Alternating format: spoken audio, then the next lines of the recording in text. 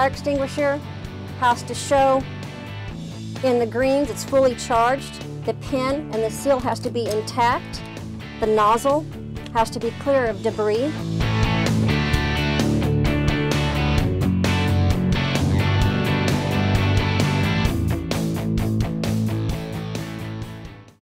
Driving a school bus requires drivers to use a variety of skills. These include dealing with behavioral issues, administering first aid, evacuating a school bus and safely driving the school bus. These and many other issues are everyday occurrences for school bus drivers.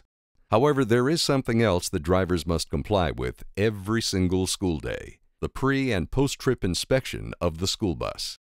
Inspecting the school bus is critical for many reasons. In this video, we are going to cover both the pre- and post-trip inspections of the school bus.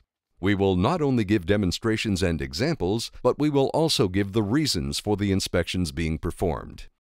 Our host throughout the video will be Terry Steinberg, a school bus instructor from Liberty Union School District. The video will be divided into several sections.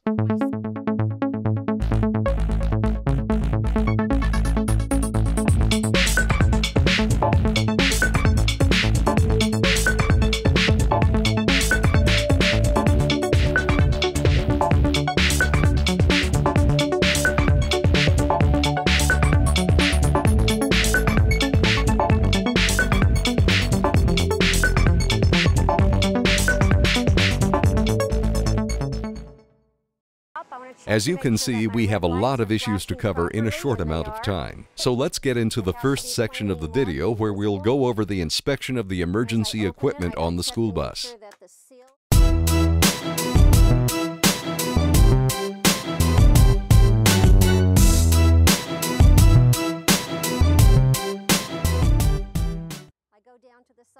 Every morning of a school day, the school bus will need to pass the pre-trip inspection.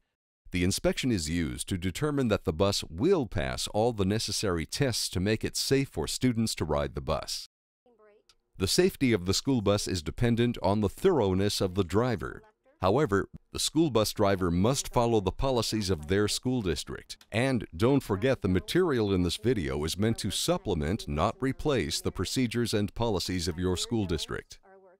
When the driver first approaches their bus, they should inspect the bus for any visible damage.